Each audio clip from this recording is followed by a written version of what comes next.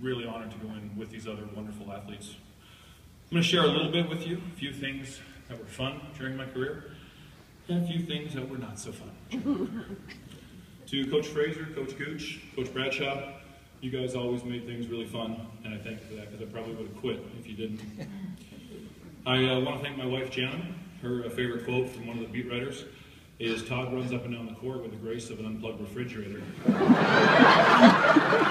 That's fun for her, that's not so fun for me. Being invited to a Washington Huskies Legends dinner in a room much like this one was fun. What wasn't so fun was when my chair spontaneously and suddenly exploded. I took that as a good opportunity to get in line for dessert. They quickly replaced my chair, but it was with the same make and model that I just reduced to shrapnel. So I ended up kind of having to power squat the rest of the night, so it didn't happen again. So Rick, thank you for my great chair. It's been awesome. Thank you. So the very next morning, as I was trying to forget the previous night's things, I was reminded when the toilet seat beneath me cracked. It was fun when a high school friend and teammate, Jeff Cron, glad he couldn't be here tonight, asked me if I could help him in a radio contest where the winner is the person who gets the most famous person to call in on their behalf. What wasn't so fun is when Jeff asked me if I could ask Steve Nash to call in on his behalf.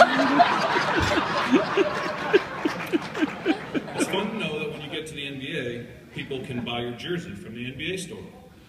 What's not as fun is when you try and do that in person, you're told by the salesperson, "For M's, we have McElwain, McMillan, McDaniel. Sorry, we only have good players." Playing the Olympics with Team Canada was fun. Coach flight to Australia was not. Playing with Nash, Iverson, and Kidd made basketball fun. As you saw, playing against Shaq was not. Setting NBA records is fun. Not so fun is realizing the 3 records you hold include consecutive shot fakes, 6, this guy, being 50% of the only NBA team in history with 2 redheads, and 3, while closely guarded by 7'6" Sean Bradley, I became the only player to jump up with the basketball and come down with it without shooting or getting fouled. Fortunately, the referee called a foul and Sean rightfully went crazy. He didn't touch him, and he didn't. I apologized later. It was really embarrassing. It's fun being on the cover of Slam magazine. You guys saw that picture. That's evidence. That hasn't been photoshopped. That's real. What's not as fun is when you read through the magazine, you read the small print, and you see a reader that asks, "How the heck did MacCulloch end up on the cover of that magazine?" And the editor's response is, "Yeah, we're trying to figure that one out as well." It's in there. What's fun is playing basketball in LA and spending a little time at the pool at the Regent Beverly Wilshire before a game. What isn't so fun is getting so sunburned you're afraid to take off your warm-up and become the first NBA player to miss a game because of a heat stroke injury.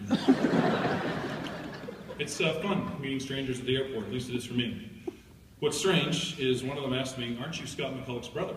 He went on to tell me that Scott was the best boss that he had ever had, and it got me thinking that growing up he was the best boss of me that I had.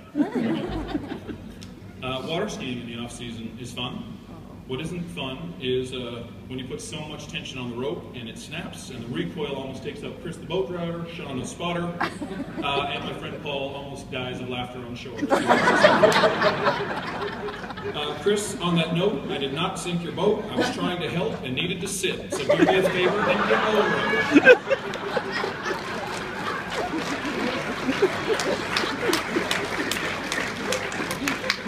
It's fun telling people, like the guy on my flight here that I sat next to, that I'm getting inducted into the Manitoba Sports Hall of Fame. Not as fun when he guesses it's for the CFL. Whenever a basketball game comes on in my home, and that's very frequent during the playoffs, my daughter will turn to me, she's 6, and she'll say, "Daddy, you used to play basketball when you were a little boy." She's right. I never really grew up from that little boy who played basketball because it was fun. And I'll finish with this. One night during story time, my 6-year-old daughter said to me, "Daddy, I don't like you because I love you." That was followed by my 4-year-old son, Dylan, saying to his sister, "Common, I don't like you." I never mind. So to all of you tonight who have supported me in so many ways, I say to you, I don't like you because I love you.